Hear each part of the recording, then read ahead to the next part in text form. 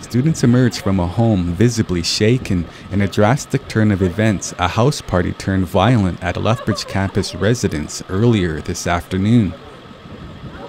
As emergency personnel attended to those injured in the attack, those who were at the party and witnessed the assault were still in shock.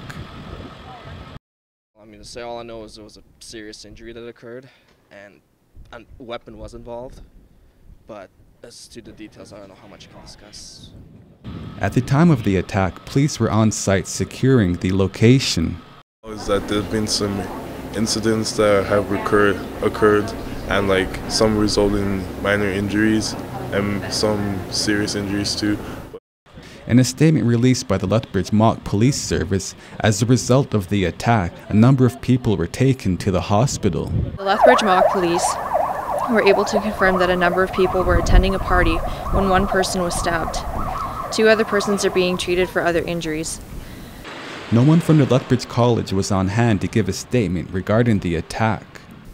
I'm here at the Lethbridge campus residence hall on 30th Avenue, where a party has gone awry. 1 person was stabbed, 2 have been injured, and the assailant has fled on foot. Police have no positive identification of the said individual and are warning the public to stay clear of the area as an investigation is ongoing. I'm Todd Eaglechild, eNews.